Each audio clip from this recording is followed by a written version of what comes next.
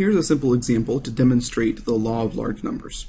Again, the law of large numbers states that if we do an experiment over and over and over again, the results will line up with the probabilities that we expect before we run the experiment.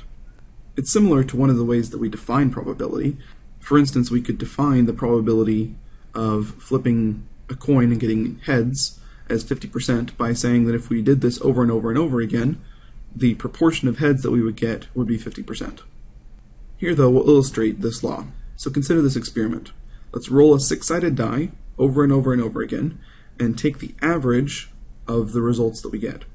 For instance, for the first 10 results, we might get something that looks like this table, where we get a 4 the first time, then a 2, then a 1, then a 6, and so on and so forth.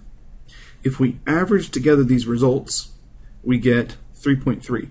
If each number from 1 through 6 is equally likely, we expect to get the middle number as our average, while the middle of those 6 numbers is between 3 and 4, so 3.5.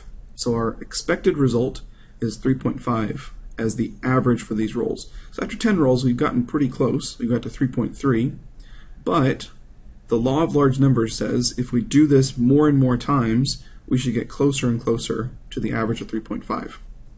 Here's a graph of what happens if we roll the die even more times. After just a few rolls, there's some volatility in the results. After maybe the first 10 rolls, the average might be as low as 3, but over time, as we roll the die more and more times, taking the average after each roll of all the rolls up until that point, slowly this average will start to creep back toward 3.5, toward the expected value.